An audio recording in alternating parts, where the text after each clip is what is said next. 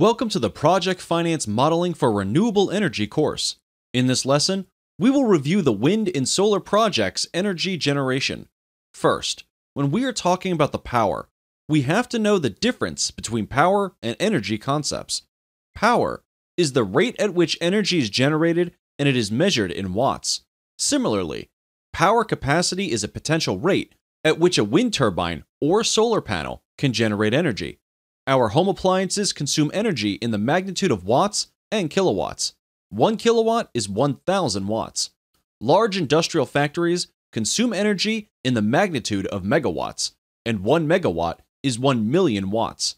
And energy production on a country level is typically measured in gigawatts, which is 1 billion watts. Energy is a volume of electricity to be produced by wind turbine or solar panel in a certain period. Note that energy can also take other forms, and electricity is just one of the forms of energy. We measure electricity generation in kilowatt hours, megawatt hours, or gigawatt hours. Let's review an example of an energy production calculation. Suppose that we are looking at a wind turbine with a maximum power capacity of 1 megawatt. The operation days are 365 days, and operation hours in each day are 24 hours. So, what is the turbine's maximum potential energy output per year? We have to multiply the power capacity by the number of total hours the wind turbine will operate in a year. In this case, the power capacity is 1 megawatt, and the number of hours is 8,760, which is 365 times 24. Multiplying power capacity by the number of hours, we will get the maximum potential energy generation of 8,760 megawatt hours. Now, let's take a look at another example, but this time, let's assume that due to low speed and maintenance, the wind turbine was in operation only 2,500 hours in a year. The question is, what was the turbine's energy output? Again, the wind turbine's power capacity is 1 megawatt. The number of hours the wind turbine operated is 2,500 because of low wind speed and maintenance. Multiplying the power capacity by the hours the turbine operated, we will get the actual energy output of 2,500 megawatt hours. There is one important ratio in the power sector, which is called net capacity factor.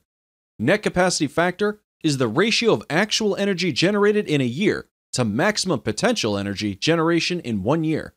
Based on the numbers from the previous example, the net capacity factor would be 28.5%. And, by the way, the maximum potential energy that a wind turbine or solar panel can generate is referred to as rated capacity or nameplate capacity. If we know the net capacity factor for a wind turbine or solar panel and its rated capacity, we can forecast its energy output. Let's reverse our last example, but this time, let's suppose we know its net capacity factor, which is 28.5%. To forecast its annual energy production, we would first take the turbine's rated capacity of 1 megawatt and multiply it by the number of hours in a year and its net capacity factor, which would give us annual energy production of 2,500 megawatt hours. Well, we can further ask ourselves, what does determine the net capacity factor for a wind turbine or solar panel that does not have an operations history? The forecasted energy output for the wind turbine or solar panel comes from gross energy yield, which depends on the wind or solar resources at the installation site. It is forecasted energy output of the wind turbine or solar panel before taking into account the energy losses due to, for example, downtime caused by maintenance. We will look into resource assessment and determination of gross energy yield in the next lesson. Net energy yield is gross energy yield times forecasted energy generation losses. And the net capacity factor is the ratio of net energy yield to maximum potential energy generation in 1 year.